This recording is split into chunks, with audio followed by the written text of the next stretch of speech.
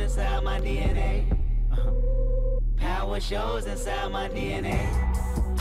The finals are not entitled.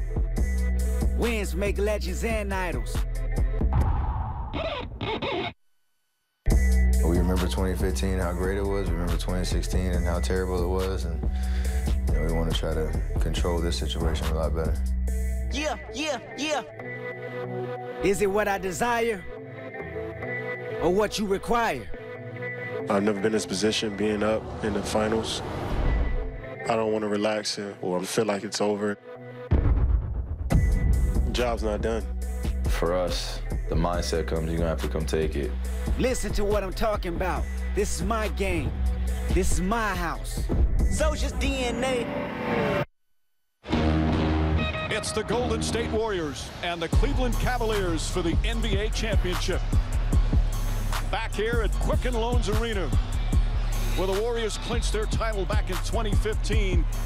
And now a different team with a special new player, as Kevin Durant already with 3 30-point games in these finals, and a chance to do something no team has ever done in the 71-year history of the NBA. But in their path, LeBron James and the Cavaliers wanting to make sure there will be no celebration on their home floor tonight. And good evening, everyone. Welcome to Game 4 of the 2017 NBA Finals. Along with Mark Jackson and Jeff Van Gundy, Mike Green on hand, Doris Burke with us as well. Golden State seeking playoff perfection. They have been undefeated throughout these playoffs and also in trying to win their second title in 3 years. So let's get right to our Domino's pregame HQ. It's been an amazing run, and of course, a lot of it dominating other teams, Mark. But in Game 3, on the road, fourth quarter, come from behind victory, a thrilling victory, showing that this team is playing at a level that very few teams have played on. Well, you think about it, 73 wins last year, and this Warrior team is a better basketball team. You ask the question, how, why?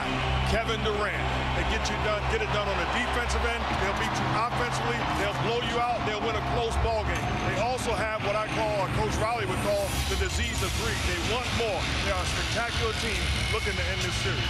You're right. They're on the precipice of some historic accomplishment. I don't really want to get into the debate if they're the best team ever, but you have to say they've had one of the most dominant runs ever and have a chance to be a dynasty. Meanwhile, for Cleveland, they threw a great punch in Game 3, a haymaker, but still lost. It's a crushing defeat, Jeff. So right now, their mindset, win one game. What's the key to doing that? Well, it's true belief. They've got to believe not only they can win this game, but still win the series.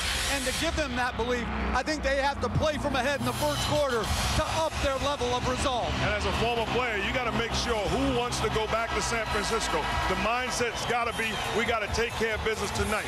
One possession at a time, one game at a time. The proof is in the pudding. You did it last year. They got another opportunity to make history. It was a lost opportunity in Game 3, up in the fourth quarter, but outscored 11-0 in the final 3 minutes. Now they try to extend their season to at least one more game.